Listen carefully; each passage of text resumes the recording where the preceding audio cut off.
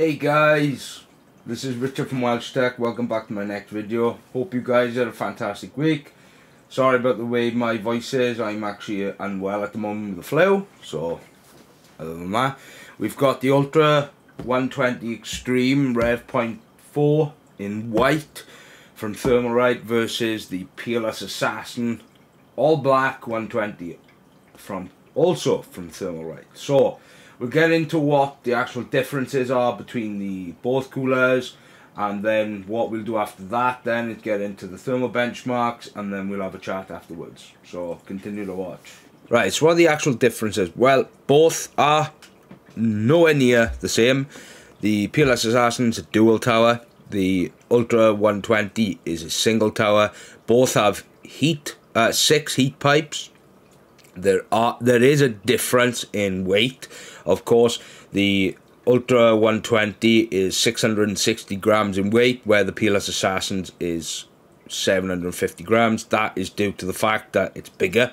The overall dimensions, of course, the Ultra-120 dimensions, length is 132 millimeters by width is 64, height is 157 millimeters. Now the Peerless Assassin, of course, the length is a 125 millimeter, width is 135, and the height is 157. So very similar, but of course one is a dual tower, the other is a single tower. Now when it comes to the fans, the overall fans are actually different. The ones with the Peerless Assassin aren't as premium as the ones with the Ultra-120. Of course, the ones with the Ultra-120 are Thermalright's actual, more of a premium base fan. They are at 2150 RPM. They do blow 69 CFM, nice. Where the Peerless Assassin, the airflow is only 66.17 CFM. Now yes, both of them are 4-pin, both of them have got a SFDB bearing, but the one from the Ultra-120 is obviously a more of a high-end fan. Now when it comes to the mounting, very similar, except for one is rotated, the other isn't. But overall, the overall differences aren't that much, but of course the overall look is completely different, and I hope this helps anyone. Right then guys, I hope you enjoyed what's the actual differences between each cooler. If you like it done that way, then I will make sure to do that continuing in the future.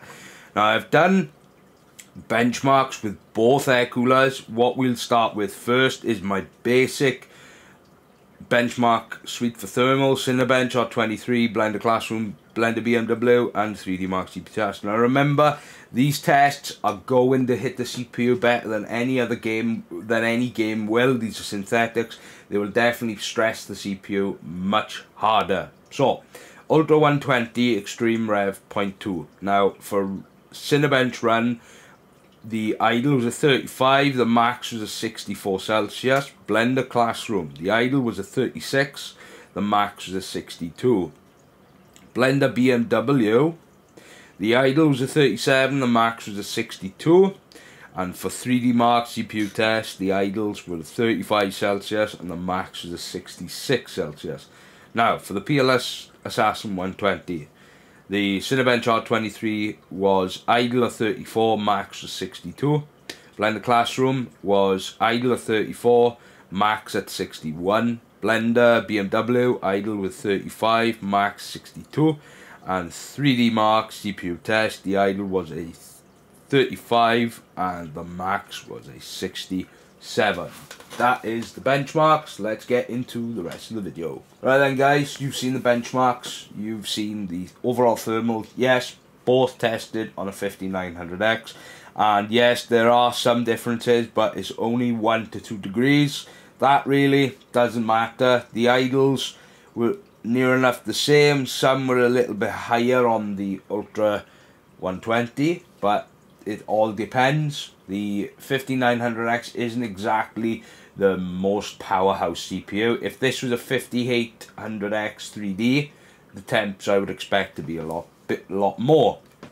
But of course, both both CPU coolers, sorry, are very good quality. Obviously, you know the Peerless Assassin. I featured it many times.